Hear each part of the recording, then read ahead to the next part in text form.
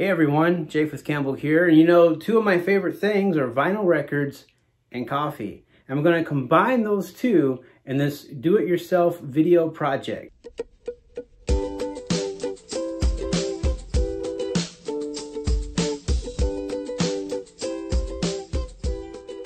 So I have some bookshelves that I use for my 33.5 RPM records, but what I really needed was something for my 45 RPM records that they could be stored in without getting damaged. I was at Menards the other day and I found a wooden crate right there that's just like that. It was unfinished, so I sanded it down very nicely so it's very smooth, and these just fit right into that wooden crate and can be stacked in there. Another thing I did is I don't know if you can see this, I created a reproduction of a label for 45 RPM records, the old Sun records. It says Blue Suede Shoes, Carl Perkins. It's a classic old track from Sun Records. I wasn't so happy with this because one thing, it doesn't match the dark wood that I have for my shelves, for the stand table that I have for my turntable. I wanted something so it would match a little better. And I had the idea, I saw that you could do a coffee stain, since I do like coffee. I'm thinking about staining this with coffee, but also doing something a little different than that, because it's okay, but I wasn't just totally pleased. So I have an idea from something I did in an art class, a mixed media class, that I'm going to try on this. So let's go ahead, we'll get started and see what we can do with this.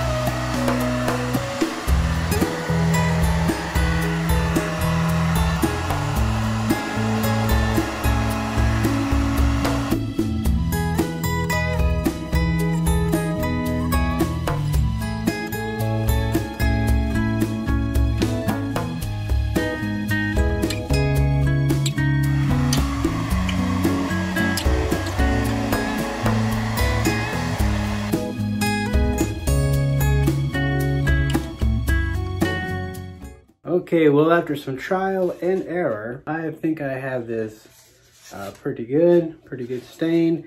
One thing I discovered is because when I first got this, I wasn't thinking I was going to stain it, so I put some wood glue onto it, and because of that, the stain doesn't go very good on the wood glue. But as you can see, it's all for the most part looking pretty good. I just had some old coffee that had gone stale because I forgot I had it. And so I just used that into my French press and made this. Okay, so now that I have this, I want to decorate it, but I can't do that just right now. Reason being because during this pandemic that we're having, I can't go to the art store to pick up anything, and Amazon's taking a week to ship. But I got some acrylic medium coming, and so that's what we're going to use to do some transfers onto the wood. And so in the meantime, what I'm going to do is just, since I have some time to spare, I'm going to just throw around some ideas of what I like to put on here. So let's jump on the computer and I'll show you what I got.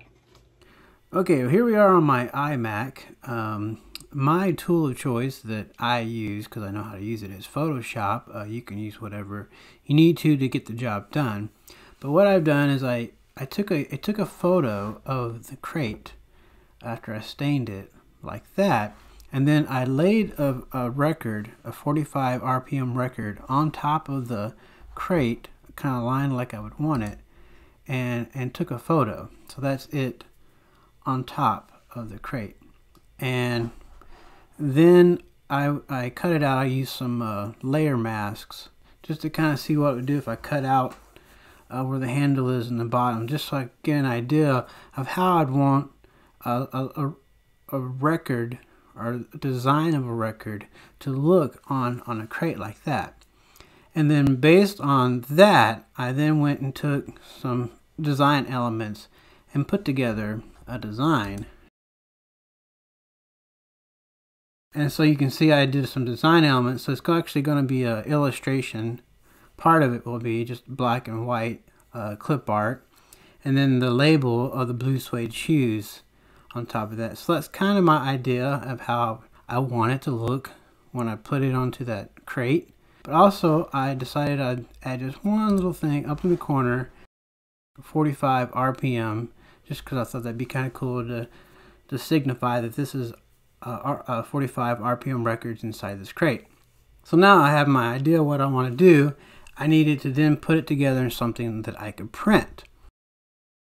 I did this. This is basically the design. I have two of them, the blue suede shoes, and I have honey don't be front and back. I want to do side A, side B on the front and back of the crate.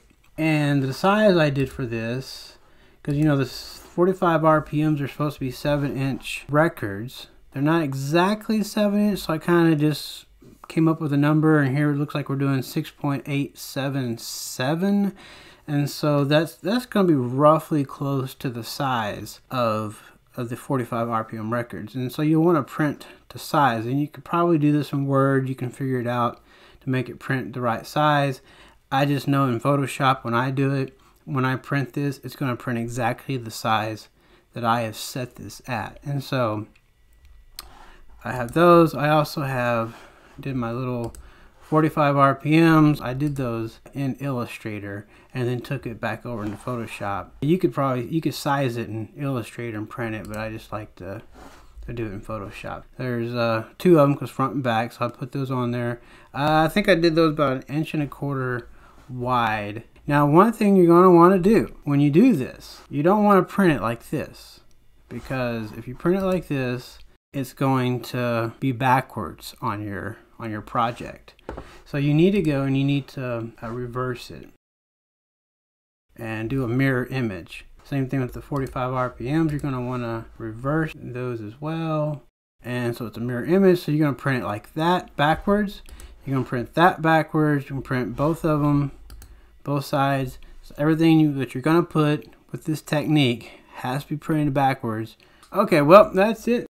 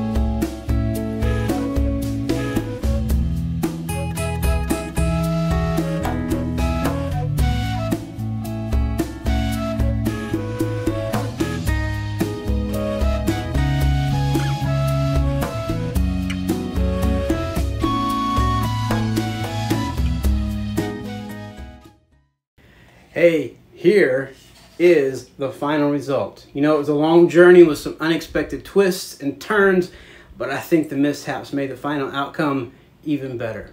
You know, I discovered that water and acrylic will cause the coffee stain to wipe off. So if I do this again, I plan to apply the clear coat sealant right after I stain the wood with coffee so as to seal in the stain. Then I should be able to apply the acrylic medium onto the wood without having any issues. I also learned that light colors such as yellows and reds, they do not do well when transferring to stained wood. So next time I do something like this, I'm going to make sure I use darker colors when doing this acrylic transfer technique. Besides that, I am very pleased with the outcome of this project. So here's the side A, blue suede shoes. Here is the side B, honey don't. So what do you think? Let me know in the comments below, and I'll check back with you. And if you made it this far into my video, you are a super duper awesome person. Thanks for watching. You know, it took me a lot of time and effort, not only to work on this project, but also on making this video. So would you do me a favor? Would you like and share this video and then subscribe to my channel? You know, I plan to make some more videos like this, entertaining videos, and so I hope you'll just join me along for the journey. Now that I'm done with this project, it's time to go spin some records. So I'll see you on the flip side.